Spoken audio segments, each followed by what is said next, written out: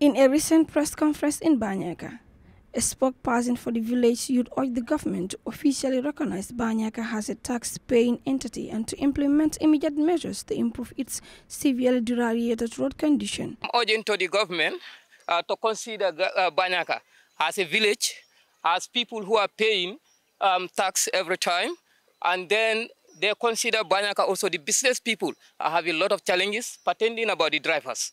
Because at times when I come here with my luggage, they always like to stop at the container, and whereby they are forcing to make a garage, and whereby the citizens of Banyaka, the Alcalo, the VDC members and the youths are not happy about that.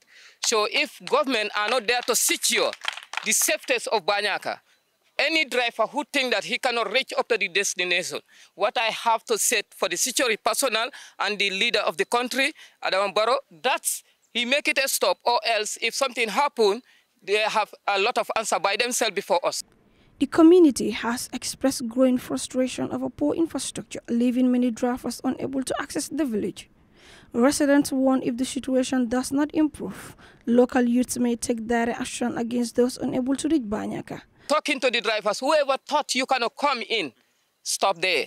You save your life, it's better. Because the youths are ready to take any decision, which the security personnel have a question, because we wrote, the secretary wrote, and they don't give a positive answer, which we are not happy. Always we are hearing what the police are responding to our secretary, which we are not happy at all. It is not a response they should give to the Secretary General of the VDC. What they should do is they have to fight, and then they went to the safe garage and they talked to them and the transport union. That is their responsibility. It's not our responsibility. They thought we have to push things up to the ministry, and they did it. So now the government should be approved and consider us as citizens. The spokesperson highlighted the present issue of standing water that prevents vehicle access, criticizing local security personnel for their inadequate response to community concerns. He rallied the people of Banyaka, urging them to be strong and fight this together as they seek solutions to improve their living condition.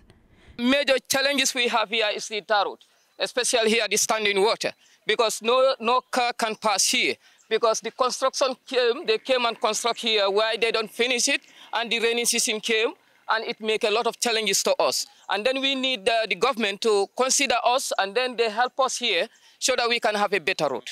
And then I am urging to every youth and then ladies and gentlemen, let them stand strongly, and then we fight against this. Reporting for GTTV News, I am Amijalo.